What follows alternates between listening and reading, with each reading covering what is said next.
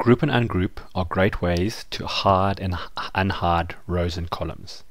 So most people know how to hide a row. If you right click on it, you'll see it says hide or unhide.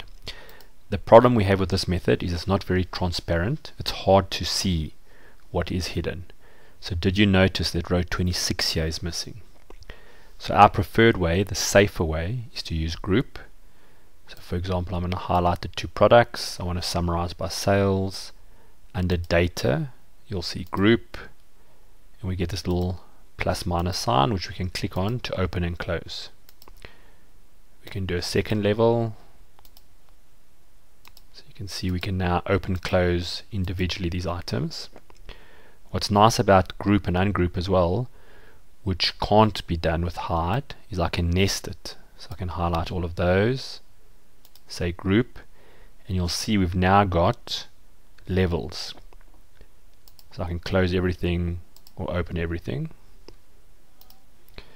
You will notice at the top here we've got a 1, 2, 3. This can be used in a clever way. If I click 1, everything closes. We only see at that level. If I push 2, I see it one level down. If I push 3, I see all the levels. So this can be used quite nicely. That might be your print, what you're printing, because there's not that much detail. But when you want to look, you click here and you can see all the details or different levels.